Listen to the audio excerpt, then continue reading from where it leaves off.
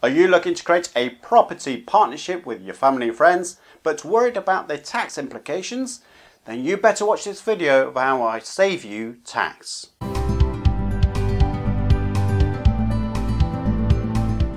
As the video suggests, I'm looking to help you to create a property partnership business, which then helps you to save some tax as well.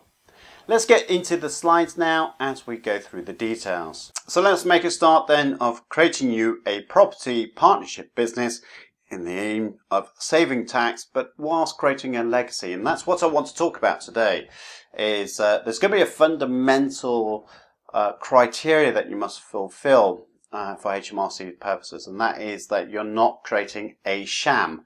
A sham basically means that you've created a partnership in order to save tax and nothing else. Well, what I wanted to do is look at tax, but look at tax from a side benefit, if you like. It's about creating a legacy for your family. That's why we, as parents, will create a property investment portfolio so that we may be able to pass those on to our children for them to have a better choice, better lifestyle, and ultimately more money than we started with ourselves. Now, the problem is with that is that if we pass away as parents and then give these assets to the children, they don't really value them or indeed know how to run a business. So it might be better, really, as parents to get our children involved in our property business as soon as possible. That means that they become part of it, they can share the workload and share some of the benefits as well, whilst creating an ultimate legacy that may be passed through the generations to create wealth for the family as a whole. And so we're going to go look, you can do this partnership looking at the dad, the mum, and indeed the children involved. Now, the one caveat to children is if you have minors and dependents on you, so someone who is aged below the age of 18 is a dependent, and any income you try and pass on to them will be deemed as your income, not theirs. So don't try and get away from saving tax on that one. Indeed, if they are a student and working away and fully dependent on you to have income, then again, there is that issue of that taxable income that you try and pass on to them will still be deemed to be yours, and therefore problems will arise. A partnership business just means that on your tax return you are completing the green pieces of paper rather than the pink salmon coloured piece of paper on your tax return when you're completing your property profits. That's all. There are some greater detail we need to go into, but you can have a look at these yourself by going onto this URL for HMRC's website talking about partnerships. Interestingly enough, you will see the thing of Partnership Act 1890, which is what I'm going to be focusing on now. You'll notice that there are some legalities, there are some things that are legislation, which basically govern the way we use partnerships. The big thing for you is a partnership cannot be a sham. It has to be a legitimate business. You're not setting up this partnership merely to create a tax saving. What does that mean? Well, you need to create a business. So you and your husband or you and your wife or civil partner need to be working together in this business to create a profit. You must be happy to share the losses and any risks associated with it, whether that's legal or otherwise. And indeed, if you have letting agents, well, you are not a business, you're a passive investor. So you must manage those tenants as well. Don't worry, you could use your letting agent to find you a tenant for you, but once your tenant moves into your property, you will have to manage that tenant throughout its journey or their journey. That means you are a legitimate business and you can tick off most of the boxes now for Partnership Act 1890. Why might you create a partnership, and indeed what is it? Well, you may already be a partnership but not getting the benefits. What do I mean by benefits? Tax benefits, ultimately. You could have a situation where you've got James and Sally. James is a high rate taxpayer, paid for a blue chip organisation, and Sally is at home managing the tenants of the properties and indeed any repair work that's going on as well. Now that lies a problem, because it is James that is getting the money from those properties on his tax return, which basically means she gets no income derived from that property portfolio. So is this fair?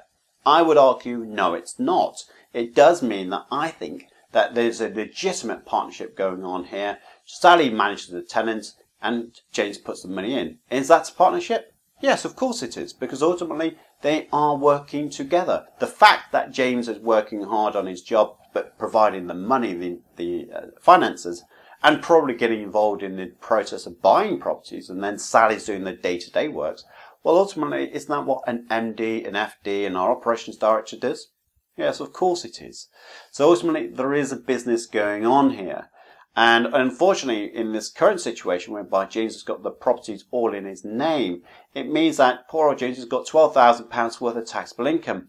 That's 40% tax, guys. My example in this video, which you will see a link just appearing above my head now, you will notice that James not only will pay 40% tax, but it could go way over 100% tax.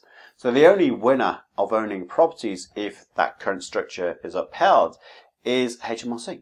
So we do need to do something about it, don't we? And this is the benefits really of a partnership agreement between husband and wife, James and Sally in our example. We can deem the profits to be shared equally and equitable. What do we mean by that? Well, we could base it on the fact that you're husband and wife. It could be a 50-50 partnership, couldn't it? We could say, well, Sally puts in most of the work, so let's have Sally have 75% and James has 25%. Yes, you could, but from a HMRC, if that was inquired upon, how would you answer that? It's not as easy, unless you say, well, she's putting most effort in and I'm not doing so much. Well, okay, that seems fair. But you do need to have it documented. You need to be aware that the profit split does not need to reflect capital and income at the same percentages.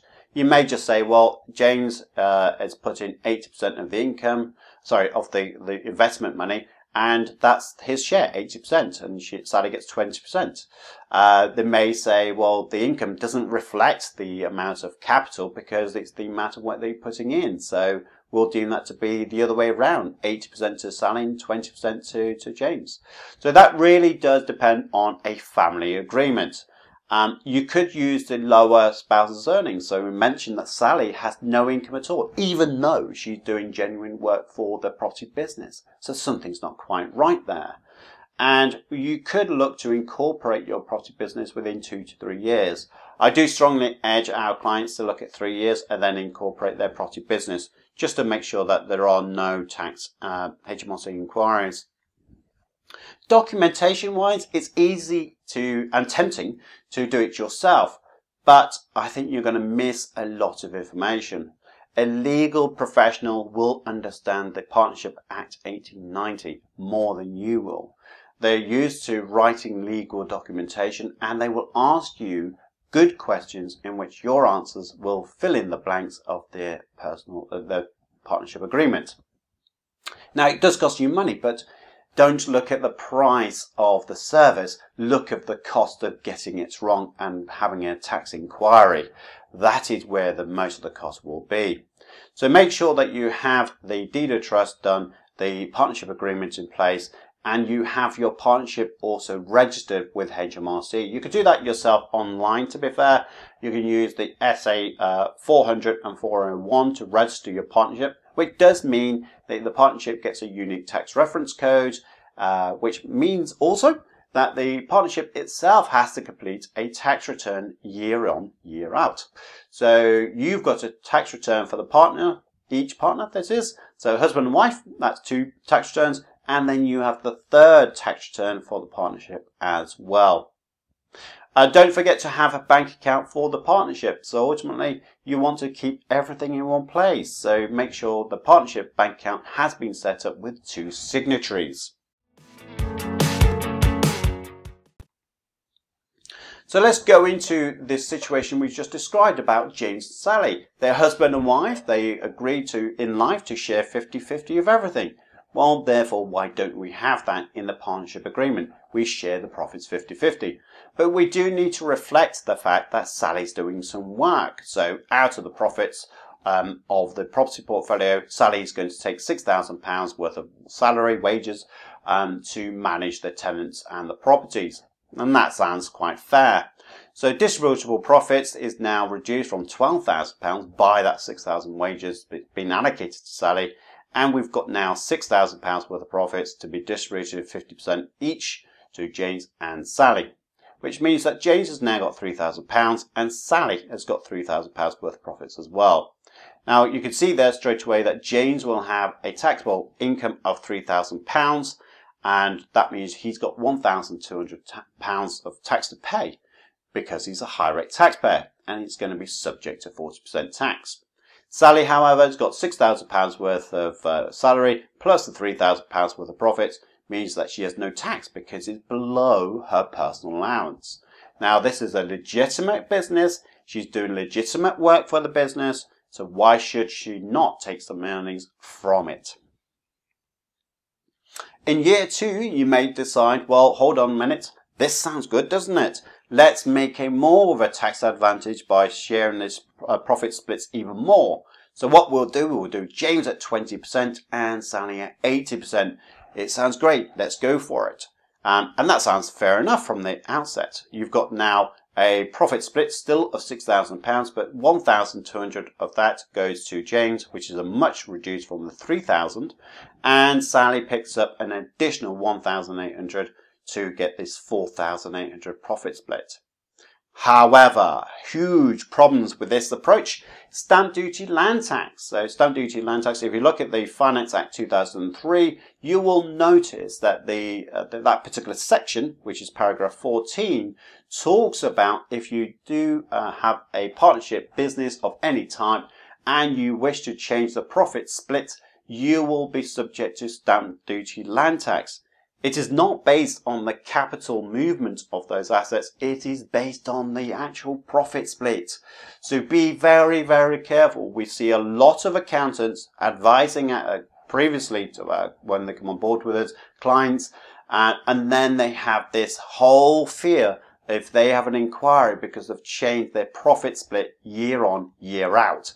It's a dangerous thing to do. So what I would suggest you do is look at the amount of wages that you have. So you have a partnership agreement and you say, we're going to be flexible on the wages based on the amount of work that's been done. Now you could legitimately say, well, Sally's now looking at properties to buy. She's dealing with letting agents now to look for tenant finding. They've got HMOs, so from single let properties to HMOs means there's a lot more tenants to look after. There's a lot more work generally being done. Sally, therefore, rather than changing the profit split, she gets more of the salary. So she gets now £9,000 worth of salary, and then she gets this 1,500, which is the £3,000 worth of profits at 50%. Is her 1,500. James has still got £1,500 worth of profits, and I appreciate they're going tax, but there is no stamp duty land tax with this apportionment of wages and keeping the profit split as it was when you originally agreed it.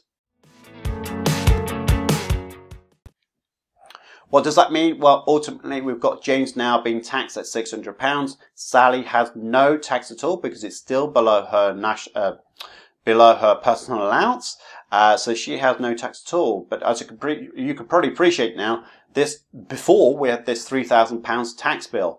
In this one strategy alone, we've saved £2,400 worth of tax. Your tax liability and tax saving could be even more than what we've specified here. So this could be a very good strategy for you to create a partnership business that's legitimately creating a business for you and your family, but it has the benefit of saving you tax as well. We do need to think about some of the tax impacts that it may have by creating a partnership. If you do a transfer between husband and wife, there are no tax implications. If, however, you decide, well, let's do the profit split to our adult son in terms of capital, there could be a capital gains tax liability. So you do need to be careful when you're creating this partnership agreement.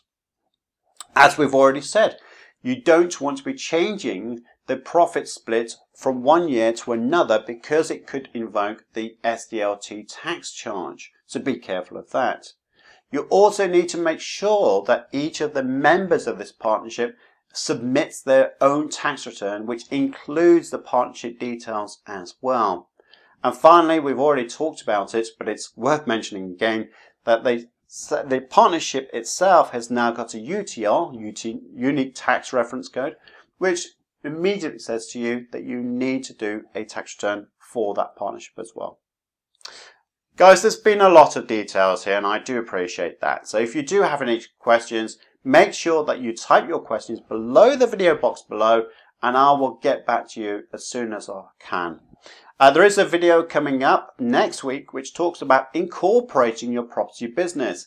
So if you have now got to the 3rd year period, you may want to look at your business and incorporate that because you are worried about the risk, legal risk, as well as the tax risk as well. So I'll talk about the incorporating your property business in another video. But until then, my name is Misiewicz from Optimise Accountants and I'll see you again soon. Bye bye.